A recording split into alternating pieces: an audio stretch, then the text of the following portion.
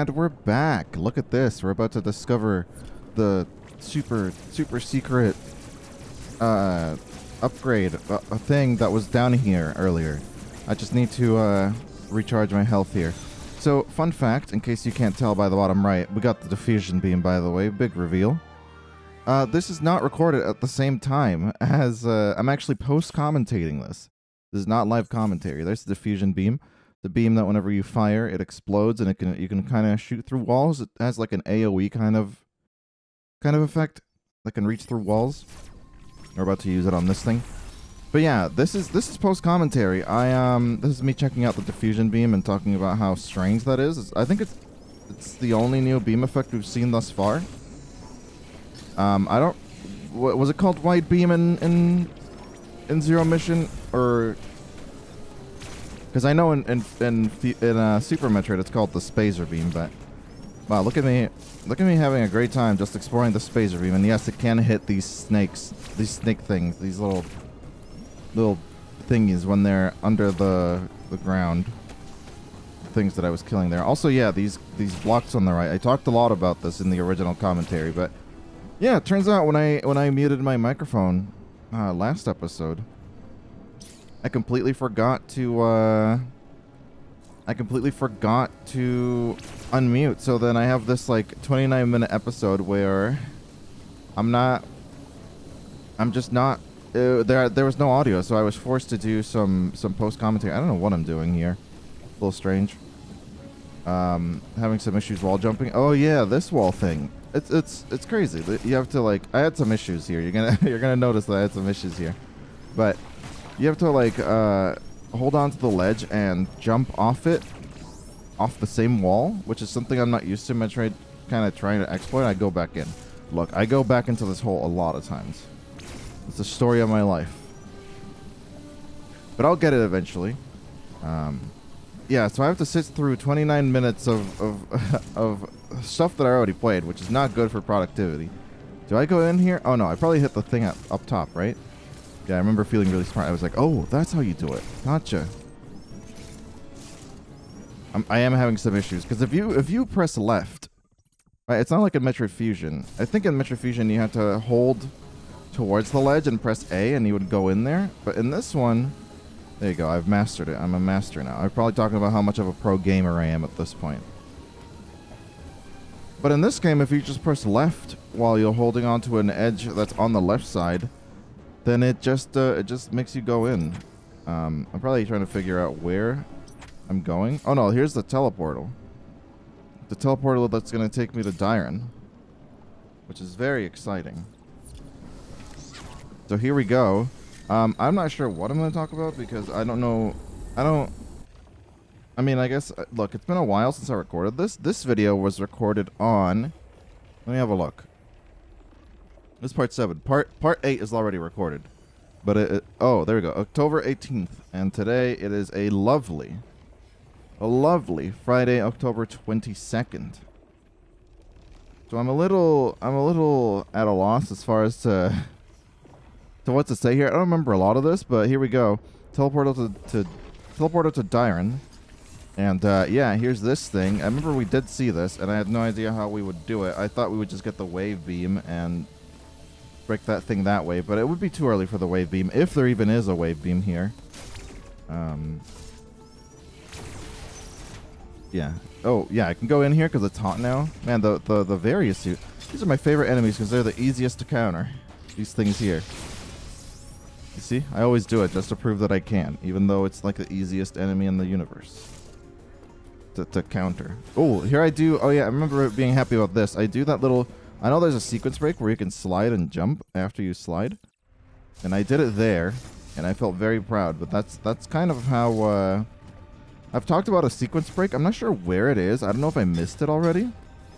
But there is a sequence break where we have to slide through a morph ball hole like that and then jump at the end. That's me exploring the map, I assume. God, that's annoying. How do you guys put up with that? Here I am, exploring every single inch of the map. And then failing to get up there. It really is very fun to watch, right? Just me jumping around. I wonder what I'm talking about here.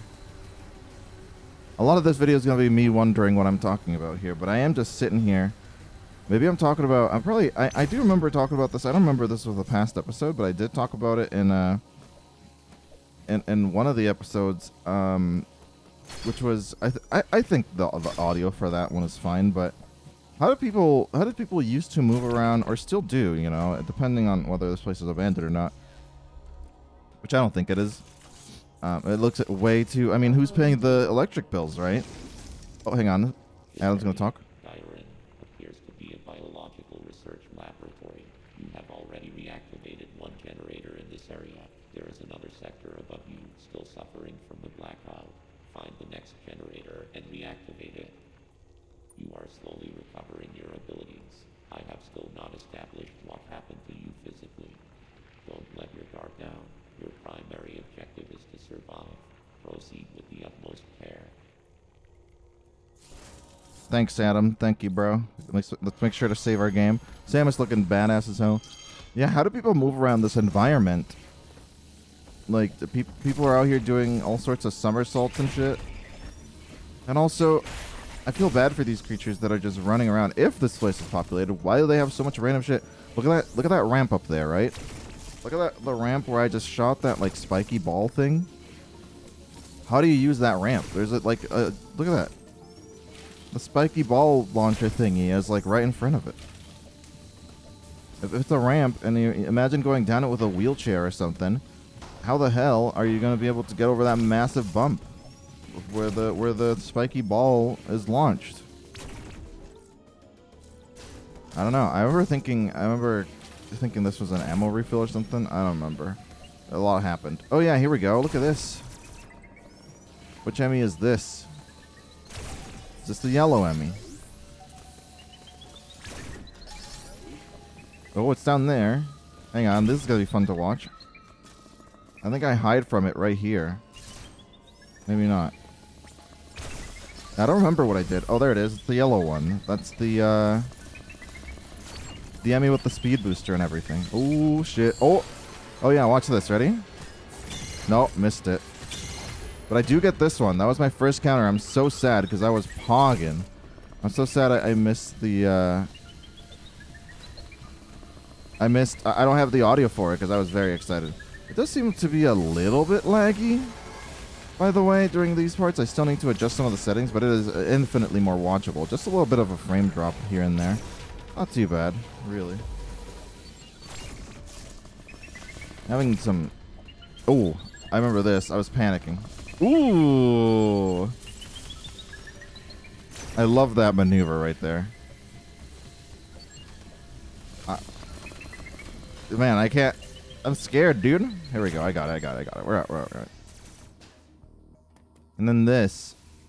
I think this is another part where I was standing around looking at this monster and I was like, that looks like the gaping dragon from Dark Souls, because everything that's like a dragon, that's a little that has that general shape. I'm just like, that looks like it has to be the gaping dragon from Dark Souls.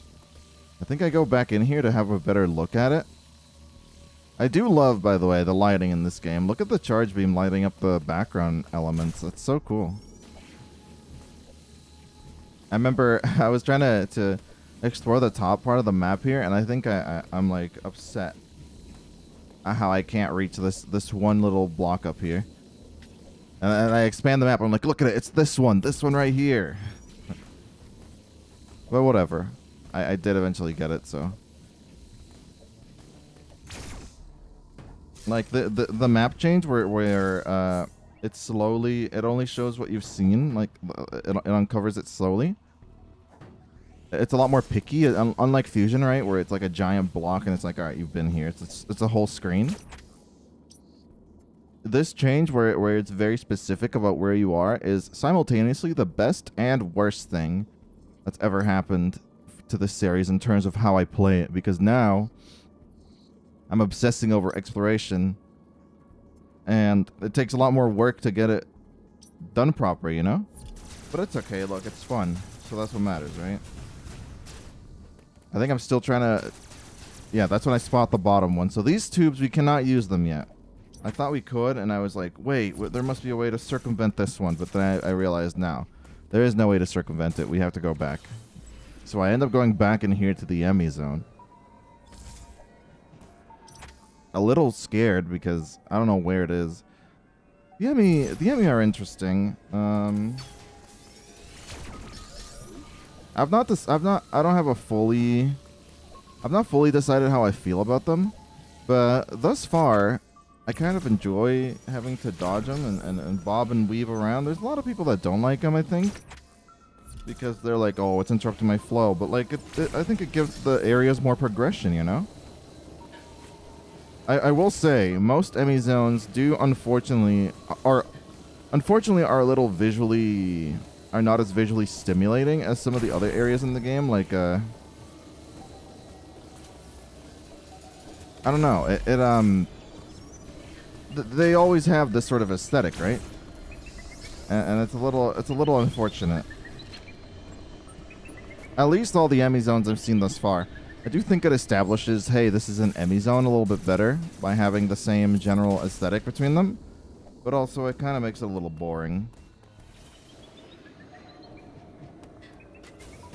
Oh yeah, I was looking at this thing, and I think that's a power bomb expansion, which is strange. I don't have access to power bombs yet, but I'm pretty sure that was a power bomb expansion, assuming the power bomb is in this game.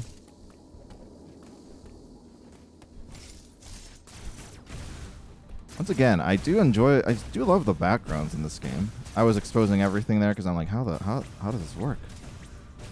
How do you get this? And I think I go back up top. Oh, you can't. But I think I decide. Oh, there you go. Need the bombs. Wait, do I not have the bombs in this video? I got so used to having the bombs. I guess I don't have them yet. That's a little strange. Oh yeah, that's why I'm not using the tubes. Yeah, I don't have the bombs. Strange. See, that's weird, because I recorded the next video. I'm trying to not talk about the power-ups I got in the next video. It's a little hard to forget. It's a little hard to remember, sorry. It's very easy to forget. Let's defeat these, like... I don't even know what those are. Other than strange, extremely strange. Here's another one of those weird tubes. And something is smacking on. There's a lot of noise there. Oh, by the way, today, after going on Twitter, I've learned that it is the it's been 1,000 days since Metroid Prime 4 was said to have restarted development. I think that was a Nintendo Direct. There's nothing but sadness around here, folks. 1,000 days. That's not really too much for a game, right? Because like, how many days are there in 2 years? Like 730 days. So really, it's almost 3 years, I think. But I do hope that because it was in development for a while, we have some like art assets done. I think. Not always, but I think art is one of the more intensive parts of game design. Deciding the aesthetic for places and just how everything's gonna look. Like character designs and such are usually really difficult. So I hope that they were pretty far in development when it came to that, and that most of the art is done. And the planning for the areas, because if they completely restarted, that's going to be a long time. And I'd rather it take a long time than just have a game that gets rushed. But I do want Metroid Prime 4 really badly. I also want them to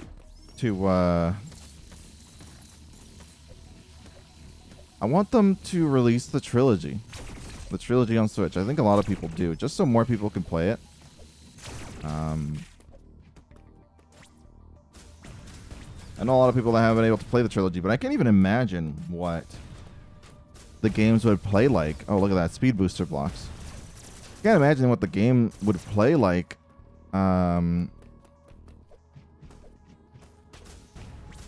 Using dual sticks, you know? I have no idea what that would be like. No concept of what that would be like.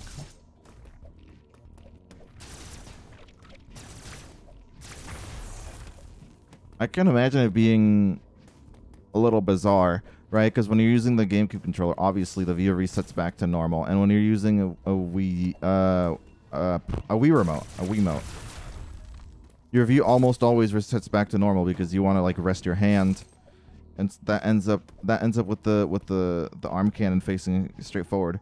But it has to be so strange with dual sticks, right? Dual analog sticks. Your view won't reset again, so it kind of gets rid of that neutral state that Metroid Prime has always played in, where you could be looking slightly up or slightly down. I don't know why that weirds me out. But yeah, the place we were just at is now cold because we've turned the power back on. Look at that, looking like Metroid Prime. That generator looked like Metroid Prime. I think I remember mentioning that. Now we're making our way back through this area, but now there's power. Can you believe it? And the sealed door up here. I love how the missile doors look in this game, by the way. Or the sealed doors. I think they look super rad. Oh, ooh, a little bit of missed frames there. I don't know if that's gonna show up in the recording, but I need to adjust some of the settings. Turn them down just a tad, maybe. We're gonna go into this missile door now and see what's on the other side. Oh, look at that. It's the bombs. We've been waiting. We've been waiting our whole lives. Look at me. Look how excited I am. Look at my eyebrows. Bottom right. Is that where my eyebrows always are? Shit. I don't know. Don't concern yourself with it. Bombs can damage enemies, destroy bomb blocks, or expose hidden blocks. The bomb, yeah, they will propel Samus forward. Of course, immediately I look up the triple bomb jump, and I get it almost immediately. Bomb jumping is very easy in this game, actually. The radius, the hitbox for the explosions to launch you up is actually gigantic. So that was exciting, but like, this game seems pretty good against sequence breaking.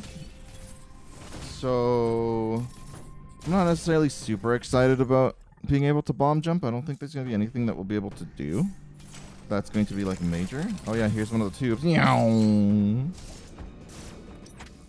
Fascinating.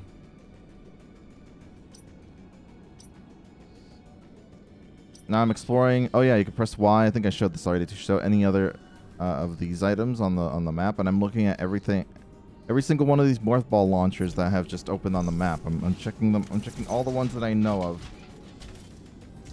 And oh yeah, this enemy has so much has like such a grand entrance, has its own little animation, and I instantly hit it and it dies. I thought that was pretty funny. I was having a great time. Going back in here to this morph ball launcher, we're back over here, and it looks like this is Corpius. But maybe not. Maybe it's the same species? I couldn't tell. I didn't look at the tail very well. And also, Corpius' corpse just kind of disappeared. So, but man, this is awful. Look at them zapping their individual nerve endings in order to induce movement. I mean, I say it's awful. That kind of stuff happens in experimentation all the time, you know, and labs. They wanna figure out how we work.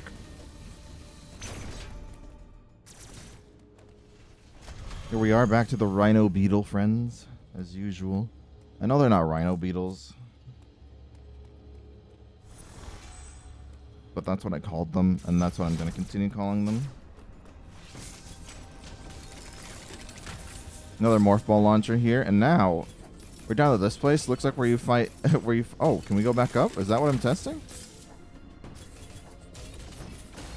Oh yeah, I'm trying to get this. Yeah, I'm trying to get this because I saw the map was flashing, I think. Was the map flashing? I didn't notice. Chili43, by the way, now playing Super Mario Maker 2, in case they were curious. I'm exploring this little tunnel before I go in and encounter the Emmy again. I was checking if you could go through it with the morph ball, which of course you can. Why wouldn't you be able to? I got hit by this because I'm a dumbass. And here comes the Emmy. I think I decided to just leave. and then go back in and try and be more cautious about these things. First of all, snipe this thing. The world's slowest snipe in the universe. Ooh. Hang on, everybody be quiet. Yemi's down there.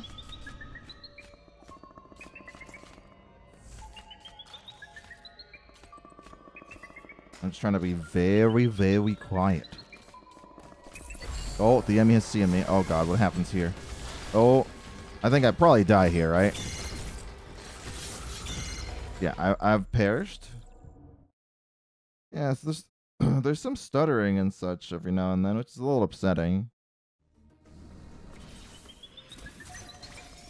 I'd have to look into the settings again, because that's unfortunate.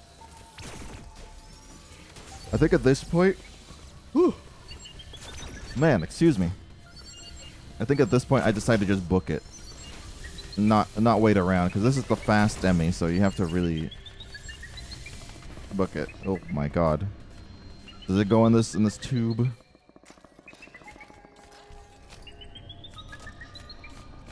What do you think this Emmy is constantly searching for? I guess obviously intruders, like me.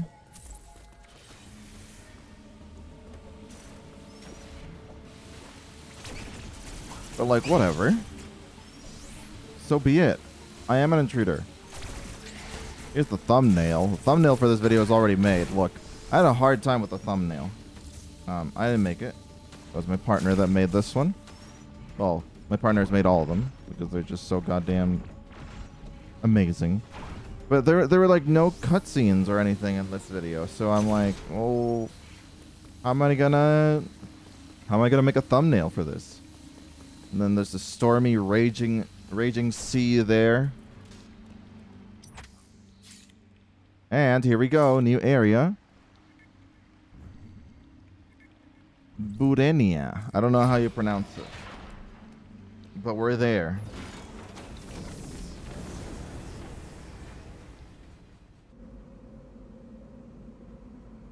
Here we are. Samus just stands there like there's no time to rest for Samus. She doesn't sit down. She doesn't like chill against you know, she doesn't lounge. She's just standing there ready to go. She's well trained. She's a well-trained soldier. She's not a soldier. She's a bounty hunter. And we are Burenia. Burenia. As you can see, it's rainy. I do love the aesthetic out there. I wish we could be out there and not in here. Also, wait. Isn't our whole point, our whole goal to get out of here? If there's rain falling, surely that's the surface, right? Can we not break through the walls? I guess not. Bring an Omega Cannon. I do love the sound design here with the sounds getting muffled. I think it is fantastic. And these sucky creatures are like the worst enemies in the game. Nothing but annoying.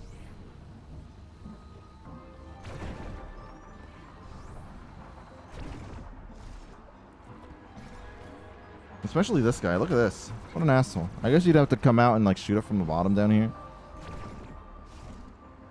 When do I test it? Yeah, I knew that I tested the morph ball jump soon.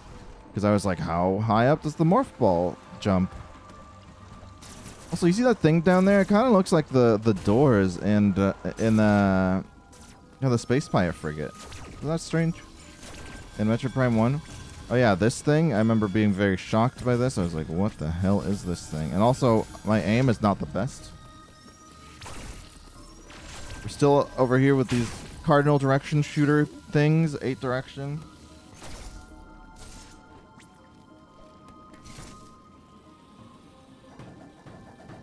I don't know why I jump here. I do remember reviewing the footage, and that's the part that I went to check if the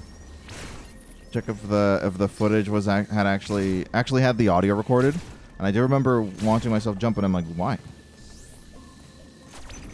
Why am I doing that? All right, is this Adam? Yeah, here Adam spoils some power-ups for us, so enjoy this. The lower levels of Burenia are mostly submerged. You will need your gravity suit 1 spoiler. Abilities such as the grapple beam, 2 space spoilers. bomb, 3 will help you spoilers. maneuver underwater to an extent. Find them as soon as possible. Gravity suit, grapple beam, and space jump, I think, were the things that were just spoiled for us. So thanks for that, Adam, you little shit. This enemy almost kills me, by the way. I'm pretty sure I get really close to death here. Maybe not, never mind. I lied to you because it was fun and because it was funny. You know what? I didn't even try to bomb jump there. I could have gotten up on that thing that they were avoiding me getting up on now that I can bomb jump. I realize this now. I'm looking at these green things and I'm thinking about the super missile, by the way. I wonder when we get that, if we get that, if it's in this game.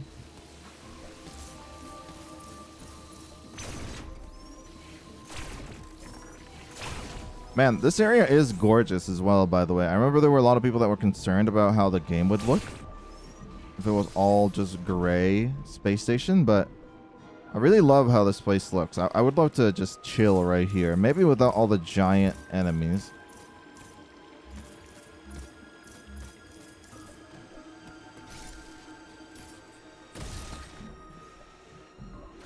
Regardless, you've discovered here a secret.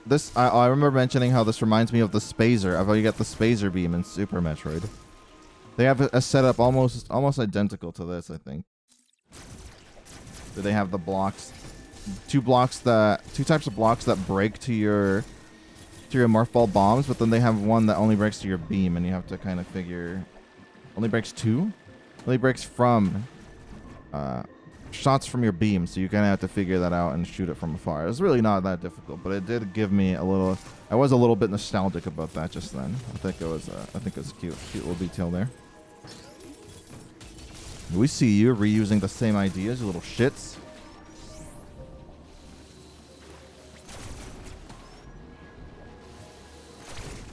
And here we're about to go down the shaft. We can go back up if we want to. We're just about done with this episode. I mean, I'm looking at the time, and it looks like we have exactly 2 more minutes left, as of me saying that. So we must run into a save station. Oh yeah, I think I tried to get this energy tank. Doesn't work because there's just no easy way. They thought about it. I'm trying to expose. Yeah, the rest of this floor is just the crumble blocks. So. How do we get that? I don't know, but I will tell you that we do have that by next episode. Whoa. Careful. Oh my god, I shot so fast just then. Did you see that?